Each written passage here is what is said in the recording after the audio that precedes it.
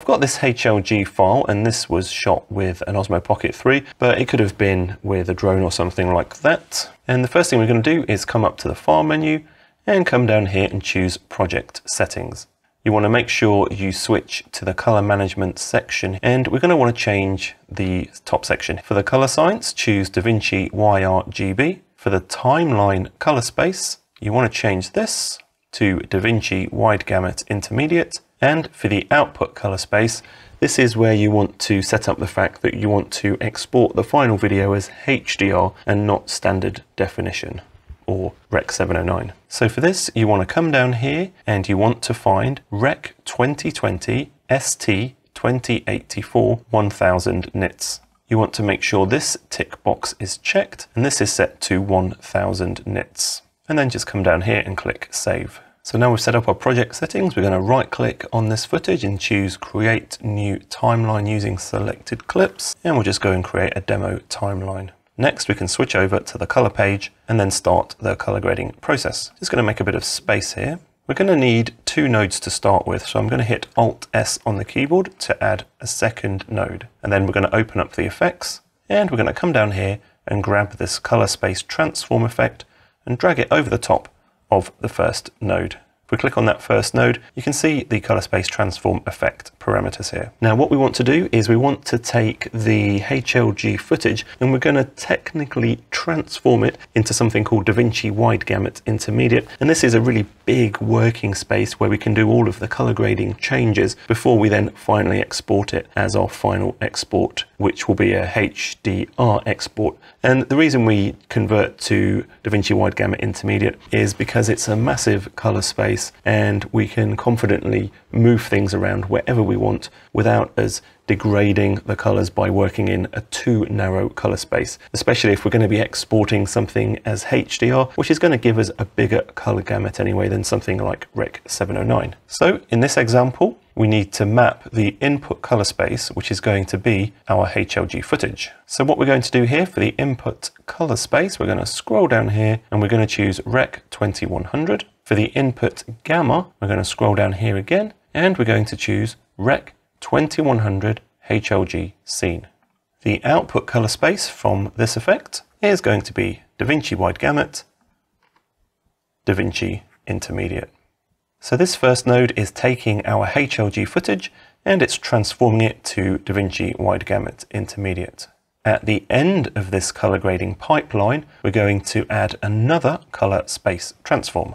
In this node, we're going to take that DaVinci Wide Gamut Intermediate data and we're going to transform it to the thing that we want to export. So in the input color space, we're going to start off with DaVinci Wide Gamut and DaVinci Intermediate, because that's what's coming out of this node. And for the output, we're going to choose Rec 2100, and for the output gamma, we're going to choose, if we scroll down here, all the way near the bottom, we're going to choose ST 2084 1000 nit.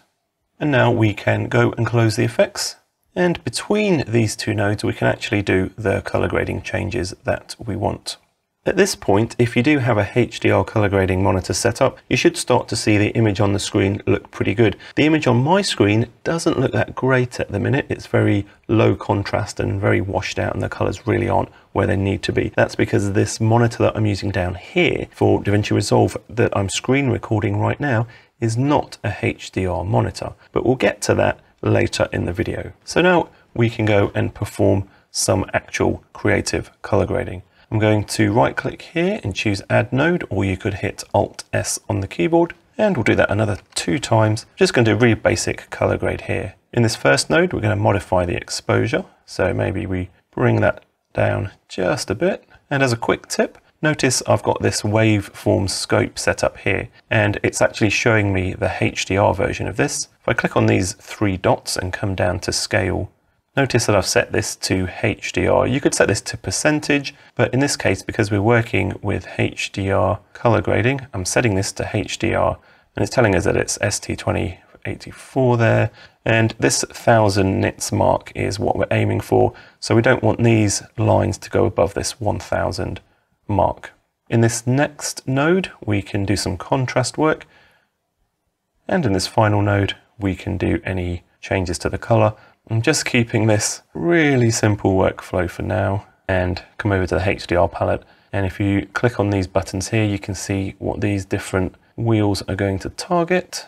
So let's just change the highlight exposure just to try and make these white clouds pop a bit. And we might want to, if I zoom in here, we might want to do something with these shadows just to bring them up a bit, depending on how much of a HDR look you want. So at this point, you might be wondering, how on earth do I actually know if my HDR image is going to look good on a HDR display like a TV or a phone or something like that if I don't have a HDR color grading monitor? Well, there's three ways you can do this. The first way is to actually do an export, which I'll show you the settings for in a second, and then maybe put that exported video file on a USB drive, plug it into your TV if it's a HDR TV, and then play it back on the TV, and you'll get an idea of if your HDR color grading looks decent or not. The second method is to send the exported video file to your phone via Dropbox or AirDrop or something, and assuming your phone is a HDR phone like a modern iPhone or something, it's going to give you a really good idea of what that's going to look like if you play back the HDR video on your phone. And the third suggestion is a bit more convenient, but it can be a little bit tricky to set up, and that's to use the remote color grading feature of DaVinci Resolve. And I've currently got this set up and running. If I show you, that might be a bit blown out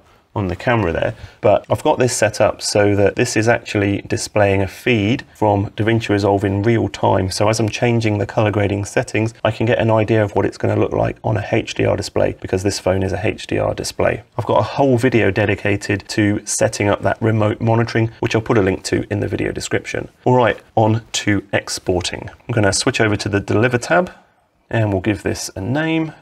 We're going to set this to QuickTime H265, and a really important thing down here is you want to change this encoding profile from main to main 10.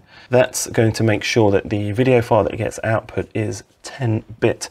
All of these settings I'm using here are to upload to YouTube and make sure that YouTube recognizes this as a HDR video file upload. If you're delivering to someone else that requires specific HDR format, then you'll have to modify some of the things that we've been doing in this video. But I've tested this, and this works fine with YouTube. YouTube recognizes this as a HDR upload once it's been processed. So once you've made sure that the encoding profile is set to main 10, we can add to the render queue and render that video. Once that's rendered, I'll show you another quick tip to double check that your exported video is in the correct format for YouTube. So what you want to do is head over to Media Info Online, and then we're going to drag this file that we just exported over here, and it's going to interrogate that media file and show us all of the settings for that video. The things that you want to make sure of here is that bit depth is set to 10 bits in your exported video file. You want to check that the color primaries are BT 2020. You're going to want to make sure that the transfer characteristics are PQ. You can also export